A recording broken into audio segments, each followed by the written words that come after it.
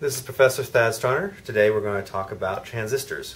In particular, we're going to talk about transistors as they relate to switches. Now, most people know transistors from integrated circuits, but we're going to use one in isolation just to show you the principles of it. Now, the symbol for a transistor is this. You have a base here, a collector here, and an emitter here. And a lot of people actually do a circle around the whole thing, just to be clear what's going on. Now, let me label these things: collector, emitter, base.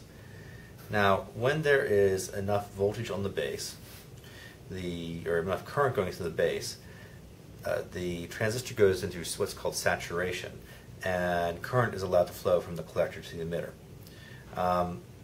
Now, you can actually use a transistor as an amplifier or in all sorts of other modes as well, but we're just going to use it basically as a switch here. So we're going to think of it basically having no current going in the base and no current going from the collector to the emitter, to current going into the base, causing the thing to fully switch so that current is allowed to go through from the collector to emitter unimpeded.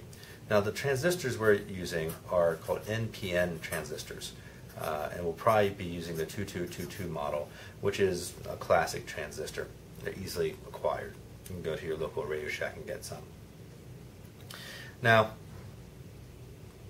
what purpose we're going to put these things into is for using it with our PIC, so we can actually switch a relay to control, say, a 120 volt DC motor, or something else that takes a lot of current.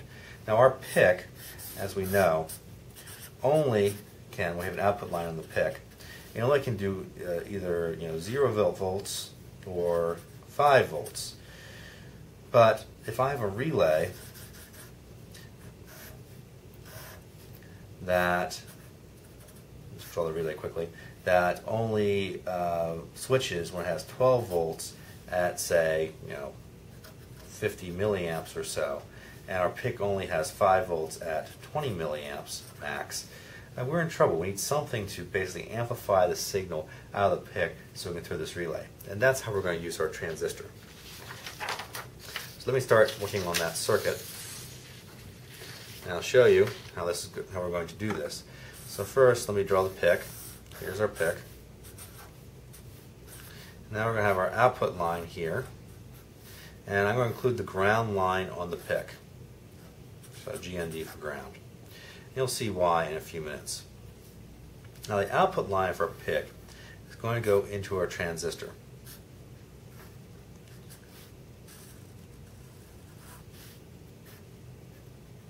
I'm going to tie the transistor ground to the PIC ground. And now I'm going to have it go up through my relay and up to my 12 volts DC. Now, I'm not getting the 12 volts DC from a battery, from a power supply, whatever. But I know that this is 5 volts here, that's 12 volts there.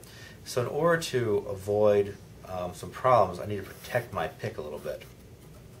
First, let me draw in the rest of the relay. Let's assume I have a motor here that I want to control, and I have a voltage source that's 120 volts AC. Okay, so the relay is tripped, the motor runs. I'm also going to put a diode here that I'll talk about in just a little bit, but that just completes the circuit. Now, I said I need to protect my PIC. Why do I need to protect my PIC? Well, first of all, if my PIC switches to 5 volts and my transistor is turned on, it turns out that I'm basically putting power to ground. That doesn't work very well. It's not quite true. Basically, when I ever have, let me label my collector, emitter, and base again.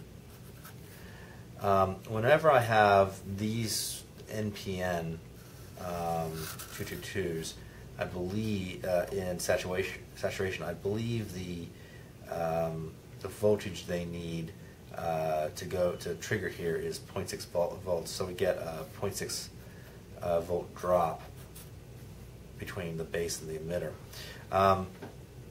But the problem is I'm still basically putting 5 volts to ground. So I'm going to put a resistor here. And that resistor, for convenience, I'm just going to make it 2 kilo ohms. And that guarantees that I'm not going to run power to ground. Also, with 2 kilo ohms at 5 volts, I'll get enough current that I'm sure the base saturates, and I know the current is going to go from collector to emitter. I'm also, because I'm paranoid, going to put a diode here so that current can only come out of the PIC. It can't go back in. That way, if I have any problem with how I hook things up, it's going to be stopped before I short out my PIC. Okay, so now what happens with this? Well, when there's no current or no voltage, the PIC is put to 0. No current's going to ground. This base is not in saturation. This transistor is not in saturation. It does not allow current to go through it. Okay, so it's basically acting as a switch. Now, when I turn the PIC to 5 volts, now there's current going through here. It's not much because there's a 2 kilo ohm resistor here, but it doesn't take much to put a transistor into saturation. So then it allows current to pass through the circuit. I get a little voltage drop here between collector to emitter. Oftentimes with these sorts of transistors, I get a 0.3 volt drop here. You can look at the spec sheet for that. But what happens is now the current is pretty much free to run to ground. The coil gets a nice field on it, and the switch is closed on the relay, and the motor runs. Okay, so now the motor is running. I turn the PIC off. So that means this goes out of saturation. The current is stopped from here, and now the relay is turned off, the switch is turned off, the motor stops. But now, there's something I want you to think about. When I turn off the relay, I've had this big field, and we're going to talk about this later with inductors, but whenever I have a current going through a relay, I have a big field that gets created, and when I turn off the power, it collapses onto the coil and creates what's called a back EMF, or a back voltage. So suddenly the voltage here goes negative, things collapsing on it. What I'm doing is I'm allowing that voltage to actually go through the diode back to itself, so it cancels itself out in this little part of the circuit. So I'm protecting my transistor from getting a high negative voltage that might actually hurt it. And that's the point of this diode. Oftentimes you put diodes like this across a relay or across a motor or anything that might have a large inductor in it to be safe. Now, in general, what the relays we're going to be working with is not going to matter, but here I'm doing it just for completeness sake. You can actually look at your transistor to see how much voltage it can handle, what tolerances it has. Okay, so that's how we can actually use 5 volts out of the PIC to control a transistor, to throw 12 volts to the coil of a relay, to switch the switch in the relay to turn on a 120 volt motor. Okay, that's it. Talk to you next time.